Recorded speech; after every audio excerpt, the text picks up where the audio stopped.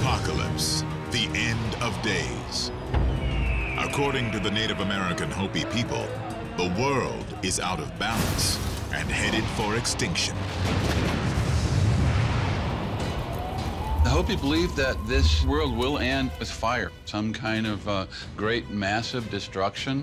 These ancient doomsday prophecies foretell a blue star's arrival, leading to a great shaking of the earth and a final cataclysmic purification of our world. There's going to be water where there's land and land where there's water. Will the source of destruction be the earth itself? The magnetic pole is shifting. Or will it come from the heavens? It might be a comet that causes great destruction. These things can come in very fast. They can come in from any direction. Now, prophecy and modern science collide. There may be hundreds of thousands of asteroids that will eventually cross the Earth's orbit. Some people are doing everything they can to avert disaster. And you are going to do what you have to do to protect yourself and your family. But for most of us, it may be too late. We don't have a lot of time, is what I'm saying.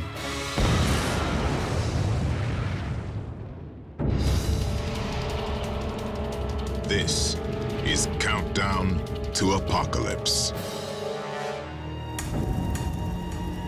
The countdown is on to December 21st, 2012, the date given to us by the ancient Maya for the end of the world.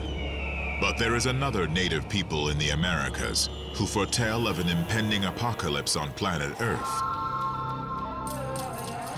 The Hopi of the American Southwest. The Hopi have lived in the Three Mesas area in Arizona for thousands of years and have an ancient tradition of prophecy. The Hopi have been living with the idea of prophecy for many centuries, and they pass it down from generation to generation. They believe the world is their mother, the sun is the father. They're very worried about the world right now. The Hopi believe that the world has been created and destroyed 3 times. They see a series of world ages that people pass through. And many Hopi elders believe that we're at the end of the 4th world. According to Hopi legend, each world that has preceded our present one ended in cataclysm. The first world ended with fire. The second world ended with ice. The third world ended with a great flood. And many Hopi elders believe that there are various prophetic signs that signal that we're at the very end of the 4th world. But how will this world meet its end? The ancient Hopi may have left a clue on what's known as Prophecy Rock, a large boulder carved with strange symbols. The Hopi believe that this carving represents the 2 paths that humanity may take, one which leads to peace, and the other which leads to destruction. There are 2 lines carved in this rock, and they're carved diagonally, but they're parallel lines. The lower line is representing the true Hopi way. You see a figure of a Hopi man tending corn, which means he's very close to the earth, he's respecting Mother Earth. But above it, parallel to the line, is the line that we're on now as a culture at large.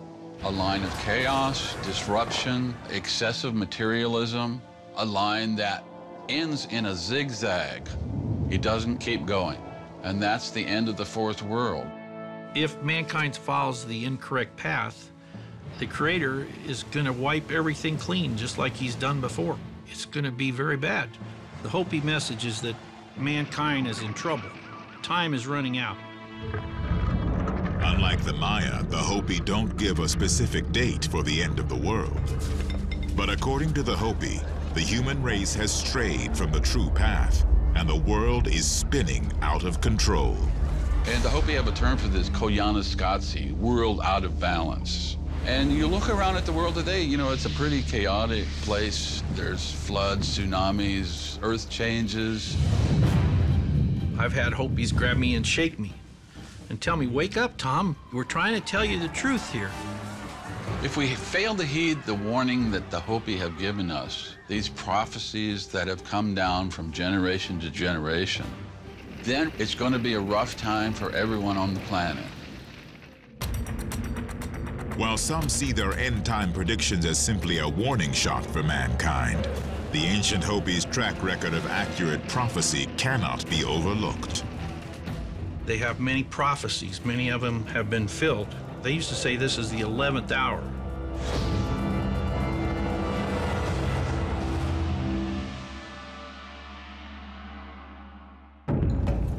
Years before the arrival of Europeans on their land, the Hopi predicted the coming of the white-skinned men who struck their enemies with thunder. Of course, this is representing guns that the white man would bring. A further prophecy was snakes of iron will crisscross the land. These represent the railroad tracks that started to appear all over. The Hopi prophecies include a description of a giant spider web that covers the land. This is telegraph lines, and then telephone lines, and now the World Wide Web, the internet that we talk, it's a giant spider web that's encompassing the earth. So this is another major prophecy that has come to pass. The Hopi also have predicted rivers of stone will appear on the land. This might be symbolic of the concrete roads. They talk about the road systems. And of course, these prophecies come from way back, long before tarred roads and cement roads were really feasible.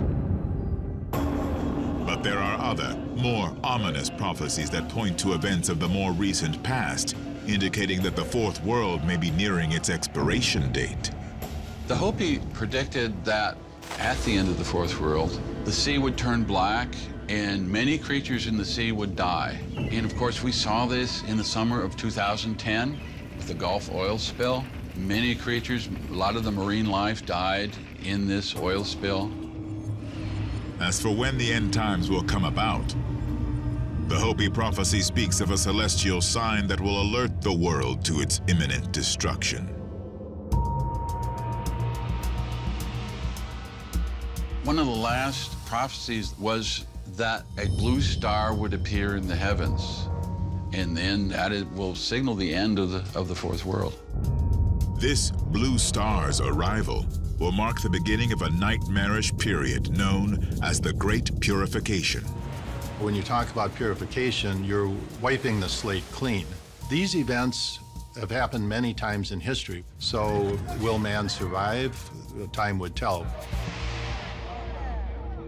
The Hopi prophecy tells us that the Great Purification will begin with a great shaking of the earth. There are 3 circles on the lower line, and these are the 3 world shakings that the Hopi have predicted in their prophecies. Some believe the shakings refer to the 2 world wars and the 3rd world war still to come, but others choose a more literal interpretation. Earthquakes.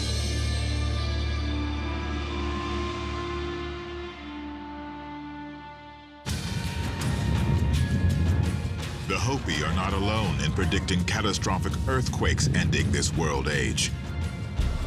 Another indigenous American people also shares this apocalyptic belief. The Aztecs believe that we're living in the 5th cycle of the world. After the 5th cycle, there will be no other. But the Aztec myth explicitly states that the end of the 5th cycle will be the end of time, and that's it. The cycle we're in is that of the earthquake, and that tells us how we're going to end. Predictions of great earthquakes are also found in the New Testament book of Revelation. The 6th seal speaks of a huge earthquake.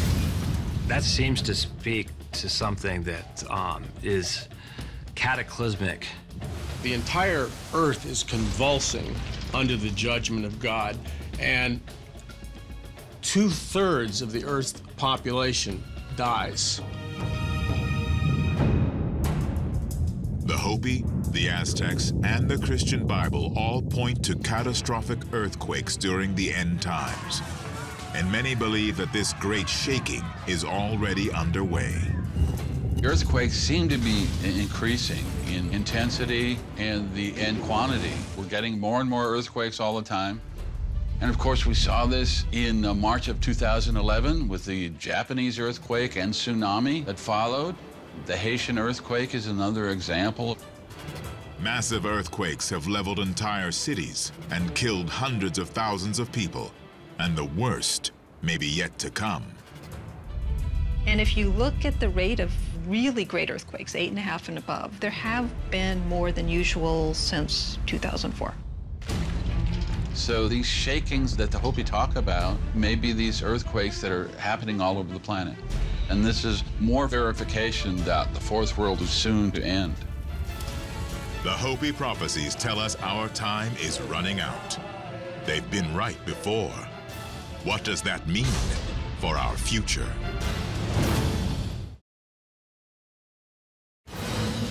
According to ancient Hopi prophecy, a blue star is going to arise in the heavens, and our world will undergo a cataclysmic great shaking. The Hopi have many prophecies about earth changes. Earthquakes, tsunamis, tornadoes. This is all part of what they have seen centuries ago, that this will be the conclusion of the Fourth World. With the countdown to apocalypse underway, some families around the country are preparing to survive in the face of global devastation. Everybody, duck cover and hold on. Everybody get down. It's an earthquake. At least once a month, Brian Foster and his family perform an earthquake drill. This may seem strange, since they live in the nation's heartland, far from the major coastal fault zones. The earthquake just ended. We're going to stay down for 10 seconds just to make sure there's no aftershocks or tremors. But for Brian and Nikki Foster, these drills are a response to a very real threat. Their home is in central Illinois, less than 200 miles from the New Madrid seismic zone. The Madrid seismic zone is responsible for 3 of the biggest earthquakes in North America east of the Rockies. All right, Callista, are you okay? Yeah. Camden, are you all right? Yeah. Brian? Yeah. When you look at scientific data based on historical data points, by 2040, there's a 25% chance of a 7 to 7.5 earthquake on the Richter scale, which means we can expect to see collapse of buildings, we can expect to see fatalities, underground sewage, and underground water pipes bursting. Within the life of my children, there's going to be a significant earthquake that is going to cause economic loss and fatalities across the board. According to seismologists, the New Madrid fault zone is overdue for another quake. Is this Hopi prophecy soon to become reality? The Hopis believe that we're on the wrong path. The earth is trying to speak to us, Mother Nature. She's calling to us, and we're not listening. A major quake in the New Madrid would immediately put hundreds of thousands at risk, and the shaking would be only the beginning of the nightmare. One thing we realize now is that an earthquake can be a cascading disaster, that the ground starts to move, the fault moves, but then you get other effects. You get what we call liquefaction, which is basically you're shaking the ground so hard that it stops acting solid. You can get a lot of landslides if it's a mountainous area. And the firestorms from earthquakes can be very devastating. The danger of earthquake-related firestorms was dramatically illustrated by the San Francisco earthquake of 1906.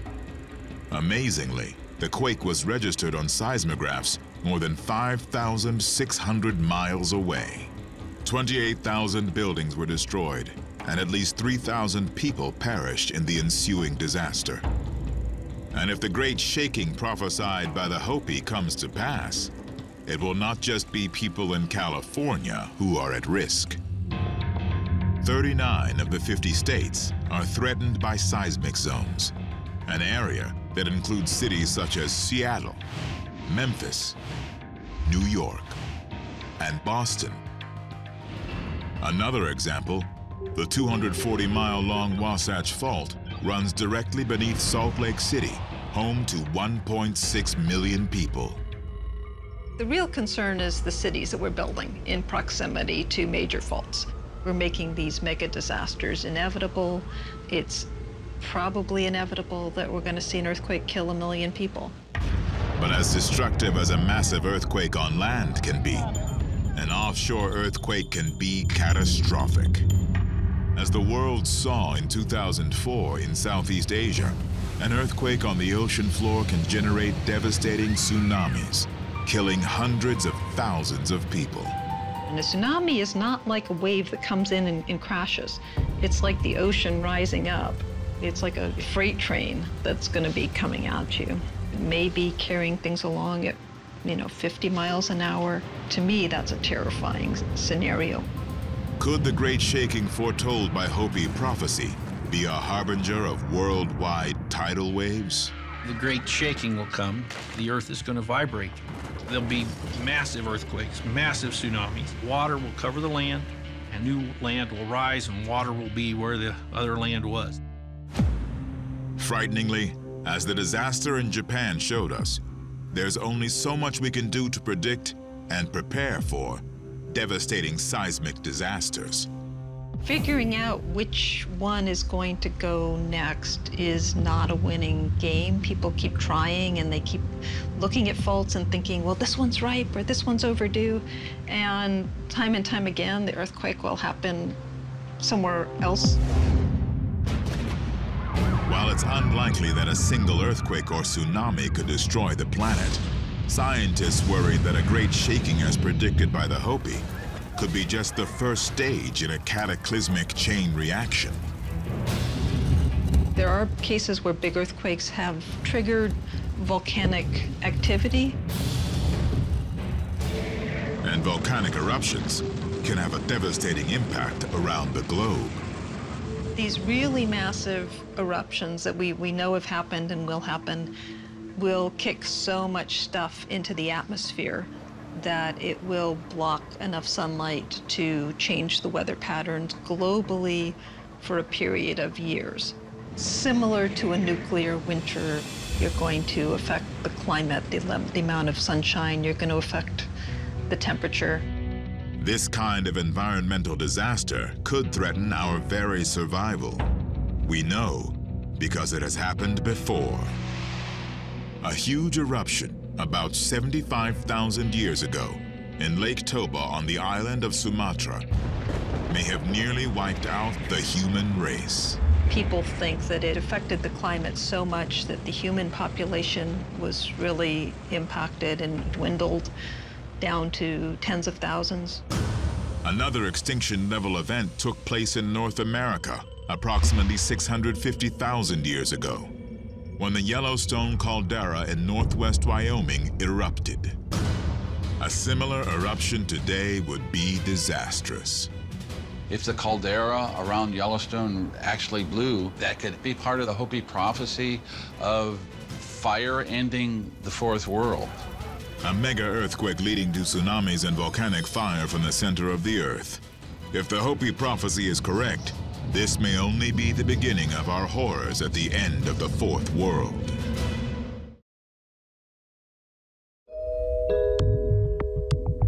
Hopi prophecy tells us that a sign from the heavens will herald the end of our world. Some Hopis talk about a blue star that's going to become visible in the near future when the end time is near. And when it does, it's going to trigger a kachina to come dance in the plaza. Kachinas are spirit messengers. They're kind of like angels. The kachina spirits are embodied in the kachina dances, which the Hopi perform in their plazas during the spring and summer months. According to Hopi prophecy, these dances will play a pivotal role in the end times. They say when the blue kachina shows up, that's when the period of purification will begin. According to ancient Hopi prophecy, the fourth world, the world in which we currently live, will be destroyed by a great shaking. Some have interpreted this prediction to mean that the Earth will be devastated by massive earthquakes, tsunamis, and supervolcanoes.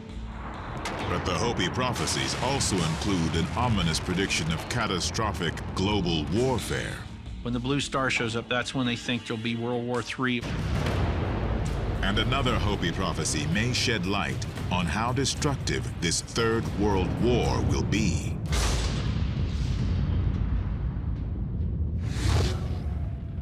The Hopi have a prophecy called the gourd of ashes falling on the earth. That will happen during the end times, they said. In 1945, Hopi elders saw the gourd of ashes prophecy fulfilled in the mushroom clouds over Japan. When the Hopi saw that the atomic bombs were dropped on Hiroshima and Nagasaki, they felt our prophecies are coming true, so maybe it's the time that we should bring our prophecies to the world.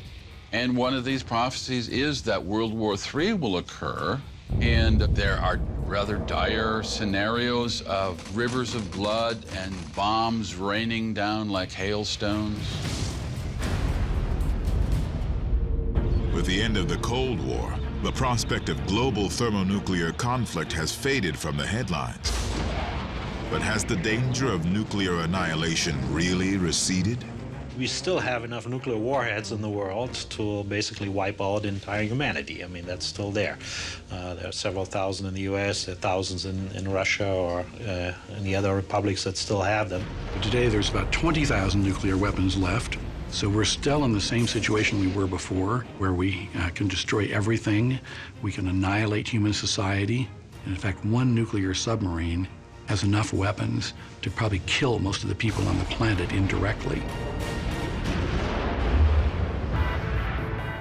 Making matters even more dangerous, instead of a standoff between two superpowers as during the Cold War, more and more developing countries are now racing to acquire nuclear weapons.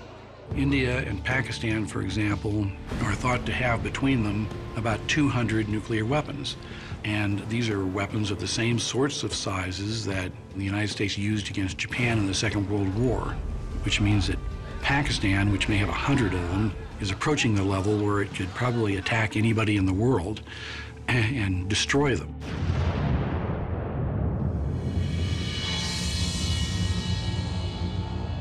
If there were a war between India and Pakistan, and each of them used 50 nuclear weapons on the other, it's probably around 20 million people would die, and that's a pretty good fraction of all the people that died in the Second World War of the whole Earth.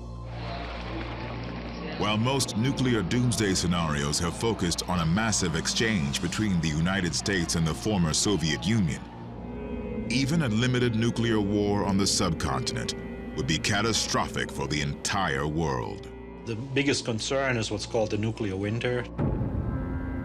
Although 20 million people might die in India and Pakistan, some people have estimated that as many as 1 billion could die worldwide because the cold weather, the ultraviolet light, and the loss of rainfall would damage agriculture. And so we wouldn't be able to feed the human population. If you blow up enough nukes, and you don't need thousands, I mean, you only need a few hundred probably, you would create humongous fires, which would basically blacken the sky for several years. So those terrible effects, 1 billion people dying, are from a war between India and Pakistan. Now, instead, if you had a war between the United States and Russia, the Earth would be plunged into ice age conditions within a few weeks. The temperatures would be well below freezing, and they'd stay below freezing for years. So this would probably kill the majority of the human population. The few survivors of a nuclear world war would be forced to fend for themselves in a lawless world. Cities and towns would be war zones. The end result is that eventually the pandemonium in the world would rage. I call it the big red reset button, where everything gets set back to zero. The social infrastructure would collapse. Every family would be on its own, with no one else to depend on. After people start missing a few meals, starvation, hunger starts to set in. People get concerned about their families, about providing for their children. A person will do unspeakable things. When it comes down to survival and you're looking at the faces of your hungry children, you're going to do anything you can to make sure that your children get fed and that you get fed. Doesn't matter if you're rich, how much money you have in the bank, or how many credit cards you have. Doesn't matter what social or political status you have. Kings and presidents will be at the same level of the poorest person on the street. The Hopi have predicted a civilization-ending nuclear war. And not only that, they may also have foretold where this war will begin. The Hopi believe that World War will start in the land that first received the divine light of wisdom. So that might be the Middle East, that might be India or China, where these ancient cultures received the first light of wisdom. That's where the war and mass destruction will erupt from and spread across the world. The Hopi prophecy relating to World War III is very interesting in that they talk about what appear to be modern civilizations, the Mideast, China, the other large nations. India, China, and Israel are all nuclear powers. Tensions between the West and Iran are reaching a fever pitch due to Iran's nuclear ambitions, escalating fears of a nuclear war in the Middle East. It seems like they are definitely on the right track when they're talking about current political situations. And these are ancient prophecies that do seem to signal what is going on today. If this ancient doomsday prophecy, helped along by current geopolitical tensions, comes to pass, prepper families such as the Fosters will be ready. They are currently preparing to flee from post-apocalyptic chaos to a safe location far from populated areas. If we felt we were not safe in our home or our community, we would literally bug out. By bugging out, we would grab our bug out bags, which are backpacks that contain about 3 days of supplies that allow us to get physically from our current location to a location about 8 or 9 hours away from here. This location is where we store our bug out bags. In addition to the bug out bags, we have 1, 2, 3, 4, 5 for each kid. We also have an emergency bug out bag that contains a significant amount of medical supplies should we need it. And we also have a communications bag that has radios in it that allow us to communicate if we need to while we're in between our current location and/or a location we're heading to. If we need to bug out, the kids simply come down, pick them up, and then they go into our bug out vehicle and we're ready to go. Anything necessary to survive in a short-term situation is in this bag. People are going to do what they have to do to survive. And you are going to do what you have to do to protect yourself and your family. You're not going to care if the law says, I can't do A, B, or C. If you need to do it to survive, you're going to do it.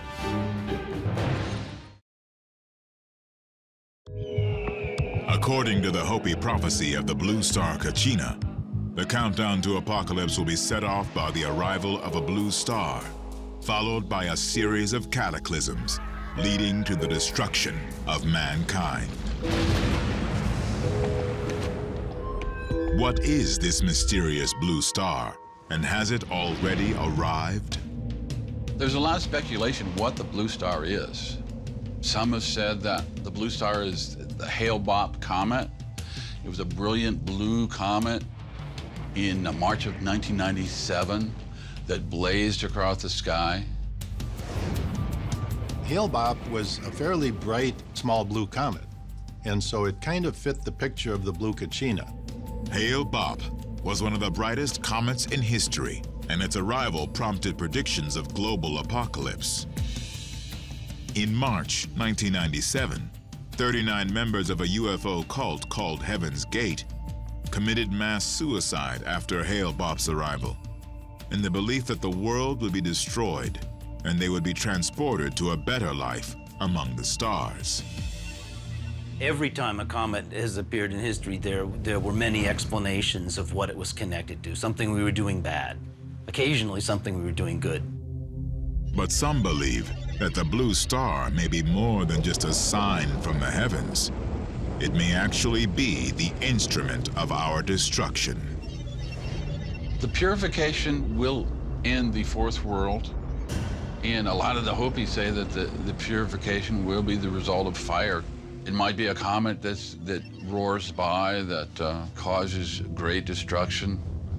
Or it might be an asteroid strike that slams into the planet, the same type that ended the dinosaurs 65 million years ago. In the past 600 million years, there have been 5 major mass extinctions. Each event extinguished half of all species on Earth. We've had many Earth-wide cleansing of the planet, complete obliteration of all life just about on Earth. It's safe to say that in the future there will be such events and that they will be devastating on a worldwide scale. Could the prophecy of the Blue Star Kachina be a warning of a new interstellar extinction event in our time? It's estimated that there may be hundreds of thousands of asteroids that will eventually cross the Earth's orbit. Now, the ones that people are really worried about, the ones that would definitely cause planet-wide catastrophe, millions of people's deaths, are objects that might be half a mile in diameter, and there are approximately 1,000 of those. While amateur sky watchers and Hollywood filmmakers may worry about large asteroids, a comet heading toward Earth could be even more dangerous. The orbits of asteroids are predictable, and in most cases we'd have years, if not decades, to prepare for an impact. But comets, on the other hand, can strike with little warning. The thing that's so disturbing about it is that we really don't know where almost any of the comets are. The great majority of them swoop in from an incredibly large distance, hundreds of times further out than Pluto, unpredictably. And we don't even notice them, don't even discover them until they start getting heated up by the sun, so they really start shining and glowing. By that time, it only has a few months before it's going to cross through at very high speed through the inner part of the solar system. And that is really too late to do anything about it. The devastation caused by a large comet or asteroid would dwarf that of even the global thermonuclear war foretold by the Hopi Gourd of Ashes prophecy. For example, the one that killed the dinosaurs released an energy that's equivalent to a 1 megaton nuclear weapon exploding every few square kilometers of the surface of the Earth. So this is an almost incomprehensible amount of energy being released there. In that case, we're talking about something that's 5 or 6 miles across. You're just dumping such an incredible amount of energy into one place at one time. It tends to light everything on fire, everything within hundreds of miles. And then that just creates mass firestorms. It's filling the atmosphere with smoke. Of course, if there are any cities, they're incredibly flammable. I mean, the amount of soot just completely blocks all the light. And it's not just you that can't see anything, it's the plants. Photosynthesis. It can all be shut down as a byproduct of this impact. As destructive as an impact on land would be, a large comet or asteroid hitting open water would create even more havoc. You have dumped all of that energy of thousands of hydrogen bombs into the ocean. In a matter of seconds, you're vaporizing cubic miles of ocean. What is the water going to do after it's all blasted out in a spray of steam?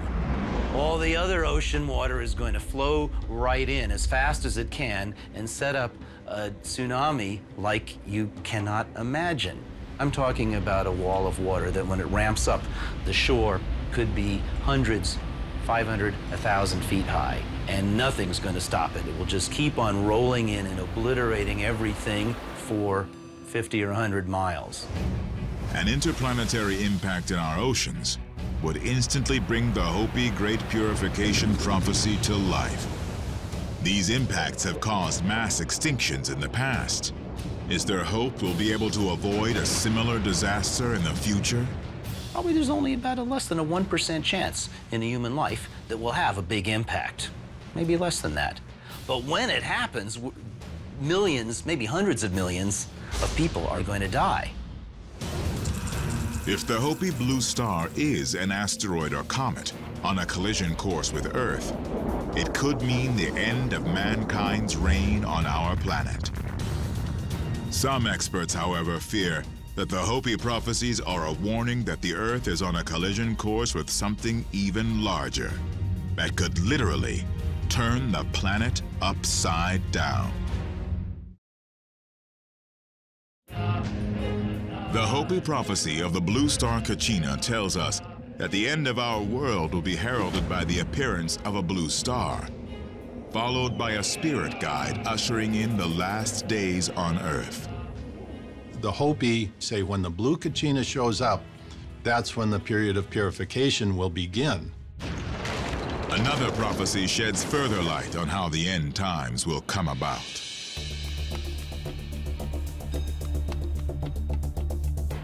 The Hopi believe that the world is kept on its axis by twin warrior gods who live at each pole.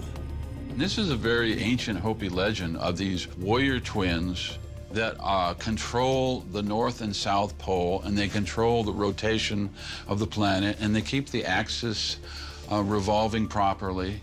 The two twin warrior gods, when they leave the poles, the Earth will shift. It's going to shake like a dog getting out of the water.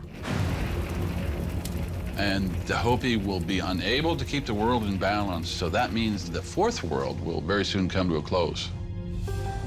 According to the legend, when the twins leave the poles, it will instigate a cataclysmic pole and rotational shift on the planet. Could this really happen? Magnetic pole shifts do occur. The North Pole flips to the south.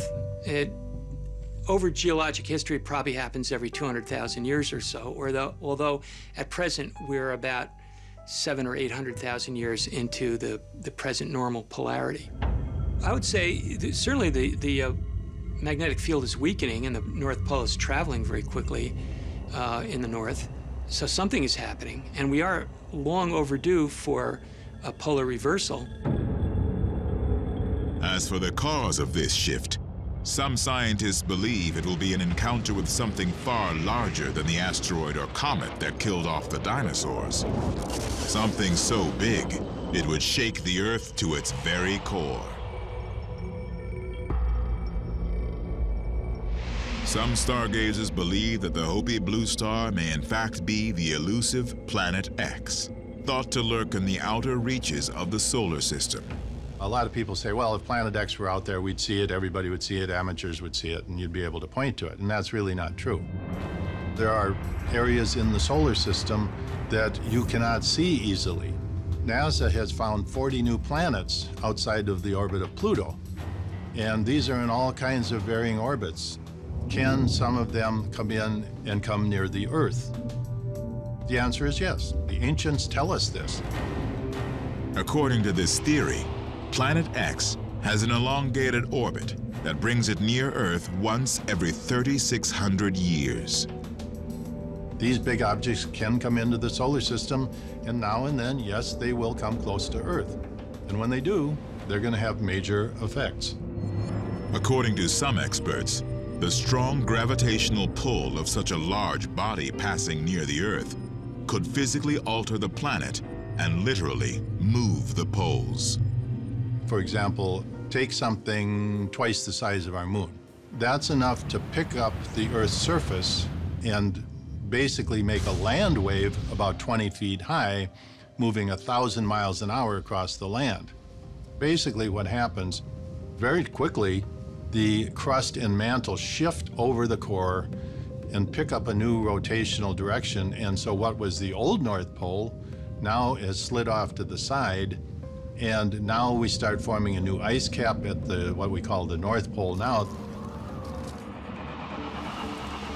If this polar shift occurs, global weather would change dramatically, and agricultural patterns would need to be altered overnight to forestall global starvation. If a pole shift were to happen today, the old texts are very clear that they say every wall would fall. Every building in existence today would be tossed to the ground, basically. Nothing is going to be standing. And very few people would live through this. Civilization as we know it will be finished. Earth would be basically brought back to its knees, to the cave ages, if you will. While this sort of cataclysm would challenge even the hardiest prepper's survival skills, Brian and Nikki Foster are doing all they can to make sure they and their children are prepared for an uncertain future. It's important to me that the kids have an awareness of being self-reliant, and I help them to define it for themselves. For example, lately we've been spending a lot of time on how to start fires primitively. They will have the tools to be able to do that. Gardening is another one. If there were a catastrophic event today, we would live off of our current stores we have, which is the canned food that we grew last year and we preserved. That would last us long enough till we could preserve and can this food in the garden behind us. So growing our own garden allows us to be self-reliant on ourselves and less reliant on the grocery stores and the big box chain stores in terms of fruits and vegetables. The Fosters are also preparing to defend themselves in a world of scarcity and deprivation. In a significant life-altering event, ammunition is not going to be limitless. It's going to be extremely limited, and the question is, what do you do when you have no more ammunition? Well, what we've reverted to is the bow and arrow. That is a very primitive tool, but it was highly effective for hundreds and hundreds and hundreds of years. So should we need to harvest food in a different manner than we do today, we have multiple techniques and ways to do it. We can use snares, we can use traditional weapons, or in this case, we can rely on Callista to use her bow and arrow. So at the end of the day, we will survive it as best we can, and we will help those who are not prepared as best we can, but we will take care of ourselves first.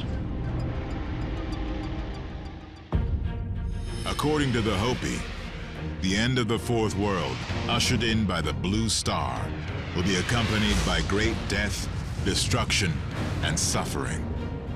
But for those who make it through, there is a light at the end of the tunnel. This fifth world is going to be a beautiful world, harmonious, and a world of peace. It's like a birthing experience. It's kind of violent, you know, when you go through it. It's a very traumatic and painful thing to go through. Once we get to the fifth world, we have something beautiful to look forward to. If Hopi prophecy comes to pass, those who are pure of heart and prepared may prevail and inherit a better world. But for the rest of us, the end of the Fourth World means that our time on Earth runs out. The Hopi tell us it may not be too late to stop this countdown to apocalypse, but the clock is ticking. Will we heed their warnings in time?